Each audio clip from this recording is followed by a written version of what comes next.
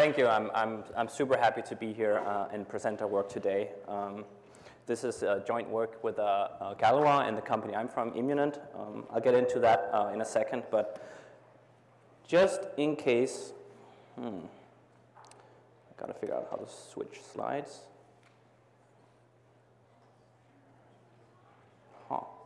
Okay, just in case you thought this was going to be a talk with cute cat pictures and GIFs and jokes, it's not. The work we do has been funded in part by DARPA, and they require us to start with this legal disclaimer, so I'm sorry, but this is what I have to show you. We asked if we could please talk to people about this at RustConf, and DARPA said yes, so that's all the legalese I have to bore you guys with. So just really quickly, my name's Per. I'm a co-founder at Immunent. I work with a crack team of compiler and linker experts. I'm from Denmark originally, in case you wonder why my accent is weird. I enjoy living in Southern California these days, and I'm actually not an expert on Rust, so I have a little bit of imposter syndrome going on today. My background is mainly in C and C++ exploit mitigation. And I'll talk about how that led us to the C2Rust work. But first, I just want to acknowledge that I'm part of a much larger team. There's 3 gentlemen from Galois shown here, and 3 of my colleagues at Immunent that are all crack coders, and they do much of the heavy lifting. And if you have any really hard questions, I'm going to defer to Andre, who's in the audience today. There's also some researchers at UC Irvine that help with this work, from Michael Franz and Sten Folkert.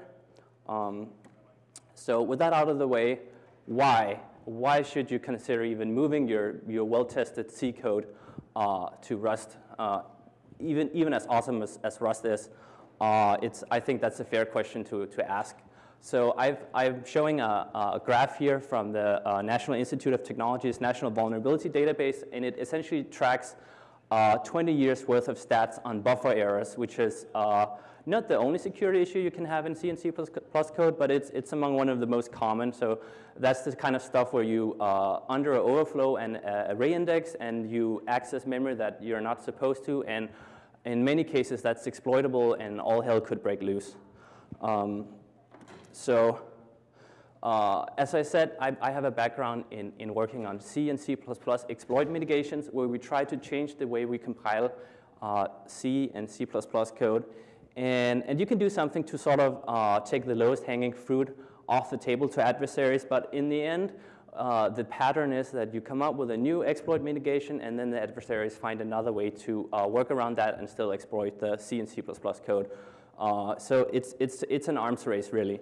And Rust is an attractive migration target. I'm sure I won't have to sell you guys on Rust, but it does have this interesting property of providing not just type and memory safety, but also freedom from data races. So that's like catnip to people that have written a lot of C and C++.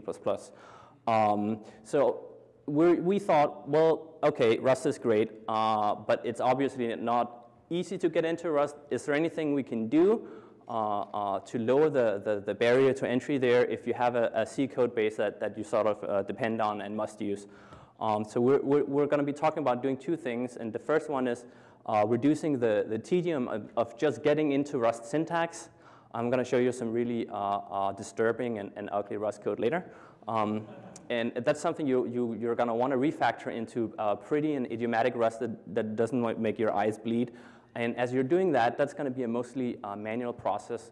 So we're also going to do something to try and help you catch errors during refactoring into more idiomatic Rust. So this is the grand idea. This is what we pitched initially, and what I hope we can get to one day in the far future. So the main points of notice here is the flow on the top, where we're taking untrusted, unsafe C code, and we run it through a transpiler, and out comes unsafe Rust. It's a syntax-driven translation into Rust that basically projects the structure of the C code into Rust and uses C types, and it doesn't buy you much in terms of security, but at least it compiles with Rust C, and that's something. So that's the initial stage from 0 to 1. And then the latter stages is sort of iterative from n to n plus 1, where you have some Rust code that you're not entirely happy with yet, and you want to make it more idiomatic. And you basically have two options. You can either manually rewrite it, or you can hope that we provide some sort of refactoring that can either suggest or do a rewrite for you that improves the quality of the Rust in some way.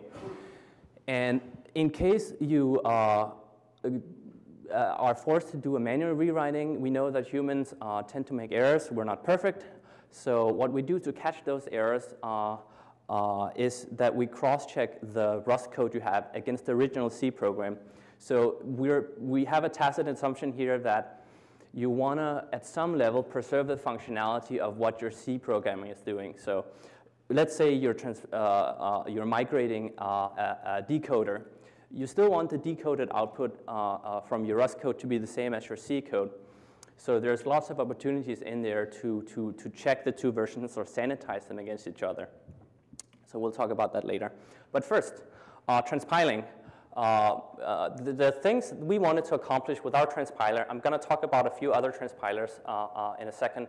So we have some unique goals, partially informed by the experiences of others that thought to build a transpiler before us and inspired us in that way, is that we wanted to do robust C and C++ parsing.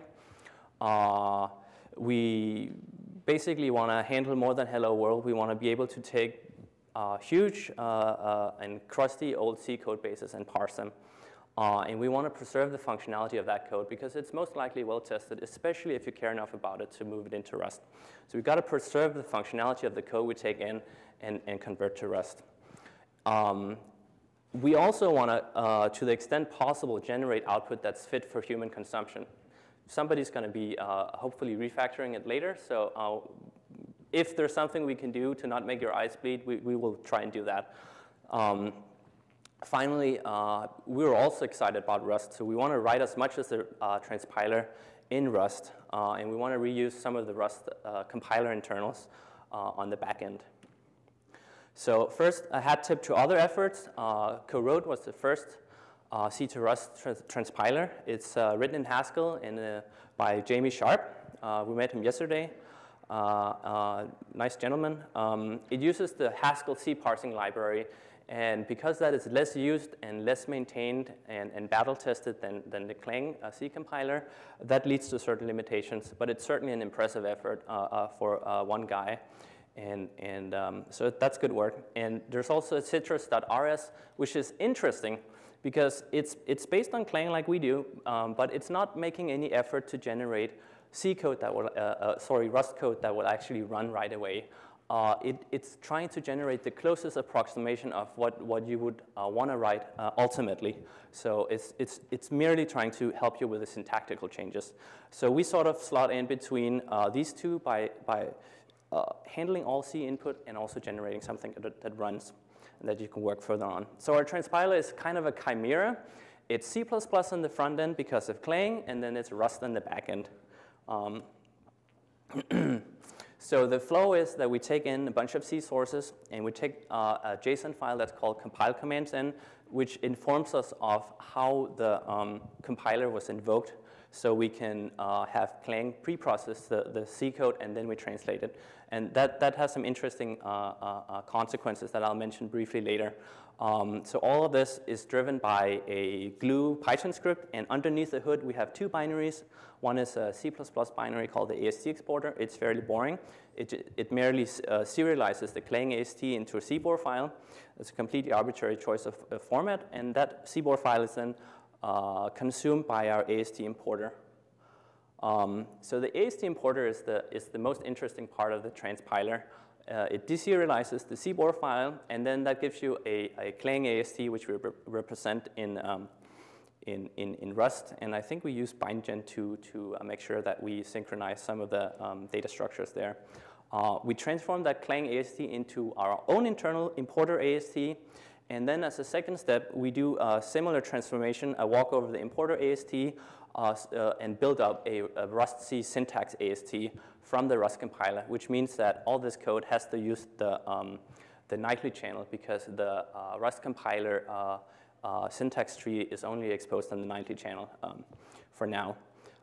In the process of this second stage conversion, we prune C declarations that we don't see being used in the current translation unit, because you'll have, even in your hello world, you'll probably have to include a header file for printf, and that pulls in a lot of other gunk that you don't necessarily use. So we prune that out, and we also look at loops that contain unstructured control flows, such as gotos, and we try to generate valid Rust code for that. So I have a few details on that later too. But first, pre-processing. We do our transpiling after pre-processing, and that means that we need to know how to invoke the compiler with the right flags for a given platform. So this is a problem that IDEs also have, and analysis tools. So there's an existing solution where Clang will actually read this JSON file I mentioned earlier. There's an example on the right showing the contents. It's very simple. It just gives the arguments to the compiler and the build context. And you can get this file automatically, but the way you do so depends a little bit on what build system you have and what platform you're on. So if you're using CMake, great, you just add another flag. If you're not using CMake, Clang comes with a script that's called intercept build that you can use for makefile projects, both on Linux and Mac OS, or you can use Bear on Linux. So there's a few different ways. And you've got to find out what's right for your environment. It's messy and C-lane, as usual. So let's get back to transpiling loops. In the simple case where the C code doesn't have any unstructured control flow, we simply generate Rust while loops. So that's fairly simple and straightforward. We generate while loops no matter whether you put in a for loop or a while loop on the C side. In case you have gotos, things get a lot more interesting. So this code example, we have a demo. I don't know if you've seen it out front, but the Galwegians from Galwa, they've been running the demo website, and somebody actually submitted this code example to the demo website, and we're presenting here for you viewing pleasure. It actually reloops quite nicely to a while loop in Rust. So I'm calling it relooping because we're using the relooper algorithm by Alonso Kai of the Inscription project. They faced a similar problem insofar that they're translating LLVM IR into JavaScript code, which also doesn't allow unstructured control flow. So we reused Alonso's work, but we're doing a little bit more because we are interested in human consumption of our output, where Inscription is simply feeding the JavaScript to a JavaScript compiler. Hopefully nobody touches that once it's been transpiled. So we try to preserve comments while relooping, and we also optimize for readability. And this is obviously an example where it works. All right. So there's a couple of things we can't transpile today. The one we run into the most is lack of support for variadic function definitions. We can call variadic functions that are external in C code, so we can call printf, for instance, no problem. There's syntax for that, but there's still a blocking issue on actually having Rust function definitions that have a variadic argument list. Bitfields is also something that we're blocked on, but there's also a Rust RFC for that. So if that ever gets implemented in Rust, we can translate it.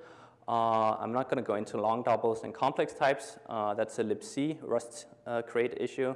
But macros is something that we're not showing in the output because we do the translation after macro expansion. So that means whatever the macros expand to on your platform, that's what the Rust code is going to reflect. Now, it would be much nicer if you could preserve the portability and flexibility of your C code by at least handling macro cases where there is a reasonable translation into Rust. So remember that C macros don't operate on the syntax tree. They're purely textual replacements, so it's possible for a macro to expand to something that doesn't generate a valid syntax tree. And sometimes you have pairs of macros, begin and end, that have to be used together to get valid C code. So stuff like that is something we don't see ourselves ever supporting in Rust. But there's probably a good deal of macros that we can support with reasonable effort. But as of now, we don't. So this is the web demo. I hope everybody has seen this already now and actually talked to people at the demo slot instead. But if you haven't, go to C2Rust.com. And you can see that you can either type in your own C code, or you can choose from a few pre-baked examples. You can translate it, download the output.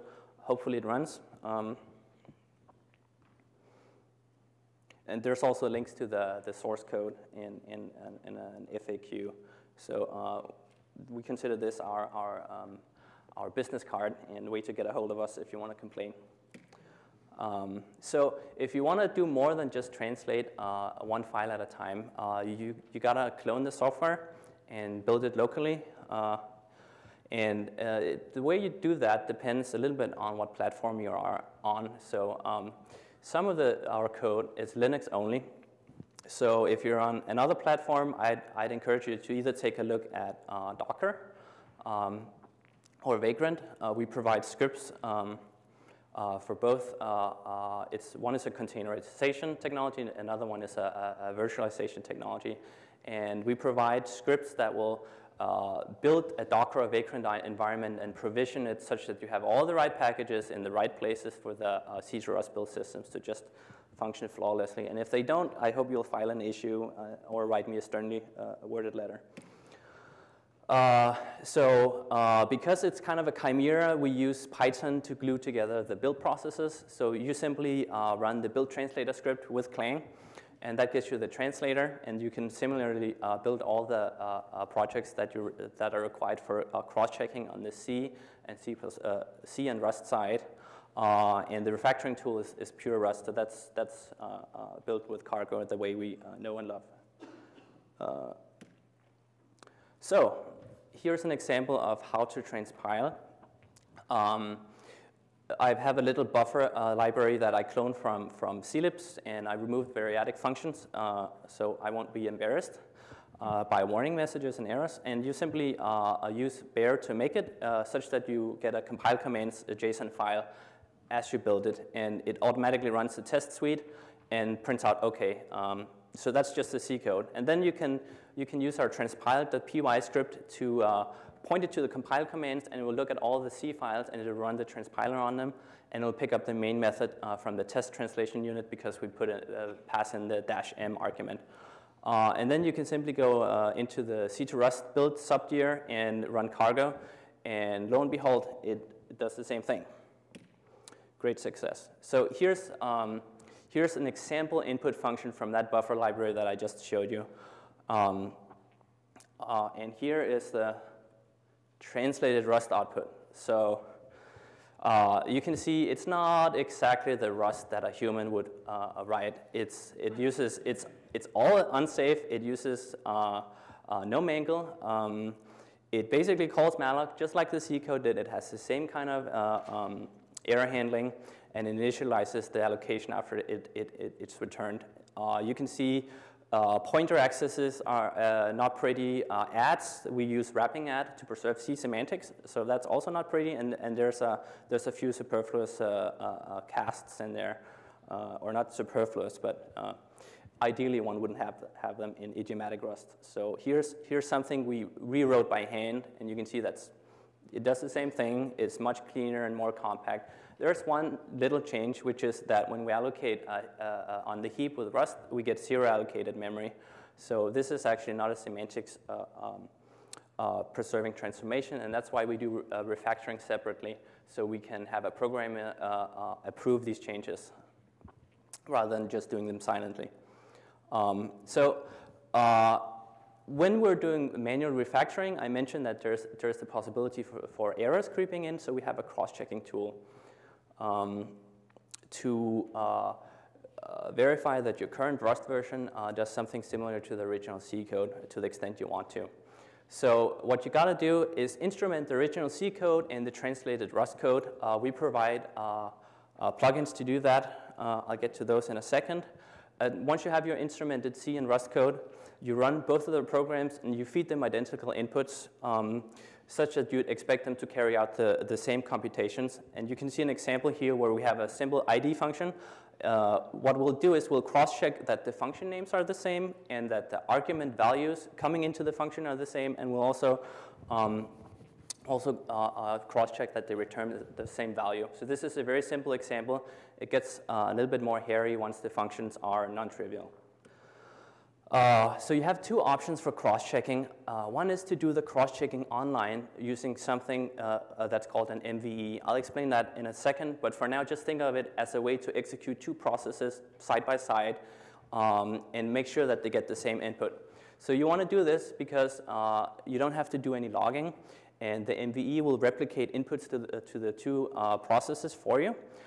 It does have some drawbacks in the area of compatibility. You can't take something as complex as a web browser and run two copies and cross-check them with an MVE for a variety of reasons that I'm not going to bore you with today.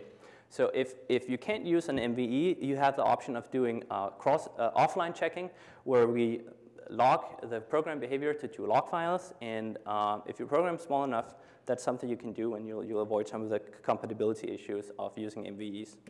So really quickly, this is a fairly large research area, but the idea is you have two variants of the same program. So in our case, it would be a C program on the one side and the translated Rust program on the other side. And as soon as they make a system call, we have a monitoring component that intercepts system calls and forwards them to the kernel. So you can see first we call a BRK to allocate memory, and in that case we want to allocate memory for both processes, so the monitor forwards both calls. And then later we make a write system call, and in that case the monitor intercepts both calls, but it only forwards one of them to the kernel, and it waits for the results, and then it sends the results back to both of the processes. So essentially the monitor provides the surrounding host with the illusion of one process running, when in fact you have two processes running and doing the same thing, receiving the same input, and the monitor will also cross-check that the two variants produce the same output. So that's how we can detect differences in the C code and the Rust code online without logging. So as I said, we have plugins to instrument the code. We have different runtimes based on whether you use MVE-based cross-checking or log-based cross-checking. We have a zeroing malloc replacement, so in case we end up cross-checking data that would be uninitialized on the C side, that does not create any problem for us. I'm going to skip the last because we're running a little behind schedule. So here's an example of cross-checking a very simple library that we just transpiled. We make it again, we transpile it, and this time we add two new flags to the transpile. We add -x to enable cross-checking and -u to select the log-based cross-checking. And then we built it again. And we point, I set LD library path to point to our log-based cross-checking runtime. And then I simply cargo run and output, I log standard error to a file. And then I run the C program, which has also been instrumented because I have a makefile target called test_xcheck, which passes the right plugin parameters to Clang, such that the C code will be instrumented for cross-checking. And again, when it's run, I log the standard error output to buffer.c.xchecks. And then I simply diff the two, and that returns 0. So they did the same thing, which is lucky for this example. So finally, briefly, I mentioned that we also want to do refactoring. This is the least mature area of our work right now. So I'm just going to show you a simple example where you have some while loops that step from 0 to 9 and with a stride of 1 and 2. And we have simple patterns that can recognize that this is better expressed as a for range loop in Rust. This is obviously fairly simple, and we hope that we'll get to substantially more advanced refactoring across files and involving substantial amounts of program analysis to do much more useful things. So if we have a few minutes, I'll just really briefly talk about pie in the sky stuff that we hope we'll be able to do. So the main feedback we've gotten so far in our project is that it would be really nice if we could do something to generate safer Rust right away or automate some of the tasks. So 100% automation is really, really difficult. So I have this illustration here that shows that the arrows, we're sort of moving on rings, and without any kind of safety transformation, we're just staying on the outer rings. And what we want to do is we want to bend those rings so we go into a provably safe subset of Rust. And the challenges of doing so is that we have an automated analysis has no domain knowledge. That's really hard. And then Rust has a substantially different type system, so things like ownership get in our way of simply propagating types around. So a really quick example here is something I stumbled upon while just refactoring a very simple quicksort example. The partition method function calls swap. And this is all done with raw pointers, so there are no restrictions on how we can do this as opposed to if we used array slices. So if I start using array slices in my partition and swap functions, I get into a problem because I want to pass two mutable references to the swap function. And that's not allowed under Rust's ownership rules, and for good reason. So that's kind of a bummer for us. So like any sane Rust programmer would realize that the array slice type provides exactly what we need, and one should simply use that. And that allows us to get rid of the C code. Hooray, right? It's awesome. The problem is that we have no domain knowledge in a mechanized analysis, so we have to do something.